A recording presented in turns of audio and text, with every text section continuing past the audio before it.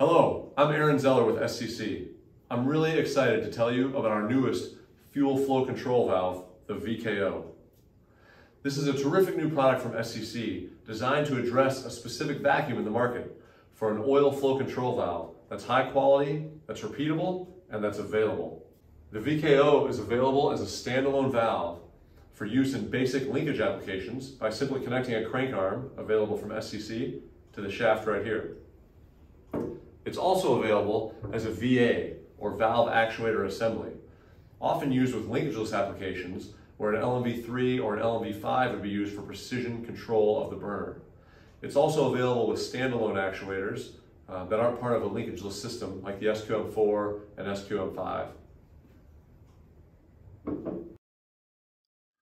The VKO comes in two basic variants. One is UL listed for use with number 2 oil. The other is not UL listed, but is designed for and suitable for number 4 and number 6 oil and liquid propane. They're all rated to 500 psi and they're corrosion resistant, so they can be used outdoors. Valve position is clearly visible with the position indicator shown on the top, similar to other products from SCC and Siemens.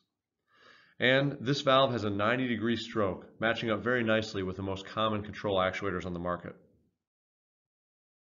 The VKO is available with crank arm kits for linkage applications, both with discrete and adjustable versions, all available from SCC in a variety of sizes and shapes, and as valve actuator assemblies, featuring the most common Siemens control actuators.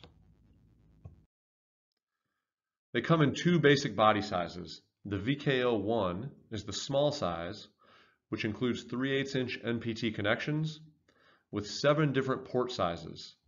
The capacities on the VKO1, or the small, range from about 40 horsepower to 1600 horsepower, or in other terms, about 1.5 million to about 56 million BTUs per hour. Note that capacities vary widely based on the fuel and the pressure available through the valve. The VKO3, or the large body size, comes with 3/4-inch NPT connections and in 4 different port sizes.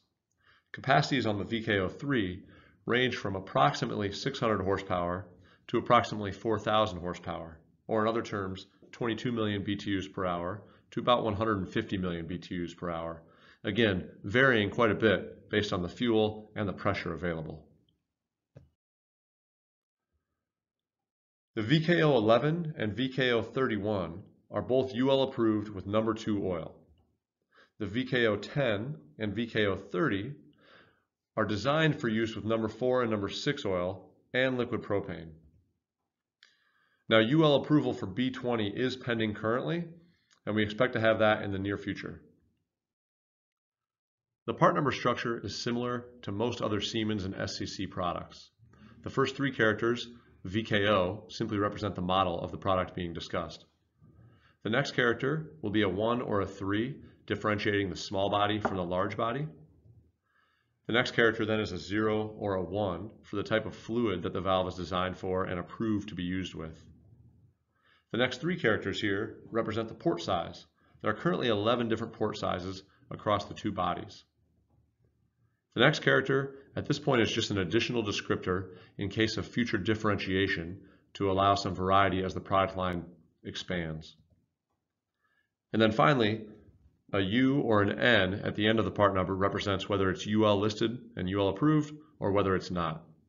Note that not every combination of these numbers is an actual product that can be delivered, so pay attention to the literature for details on which are available and which are not. Some additional specifications that may be interesting include the media temperature. On the UL approved VKO, that fluid can be 10 to 160 degrees Fahrenheit. On the non-UL approved version, it can be anywhere from 10 to 300 degrees Fahrenheit. The ambient temperature, where the valve is installed, should be between 10 and 160 degrees Fahrenheit. The maximum static pressure of the valve body is 500 psi, and the maximum differential pressure across the valve is also 500 psi.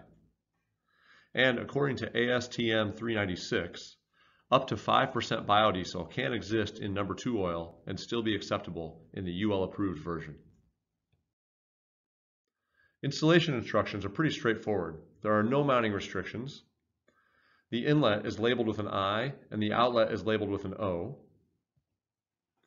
And we recommend a 50 micron or 270 mesh or finer filter upstream to protect the valve from contaminants in the fuel.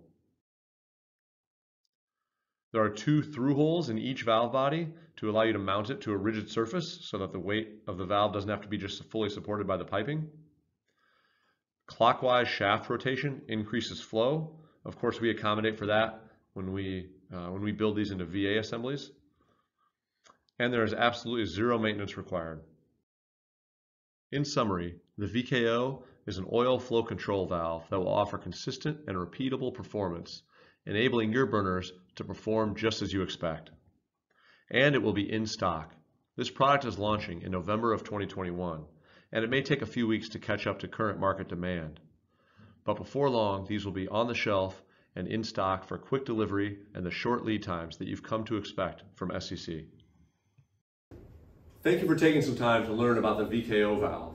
If you're already convinced and ready to purchase now, or if you just have additional questions, please contact your Siemens combustion salesperson.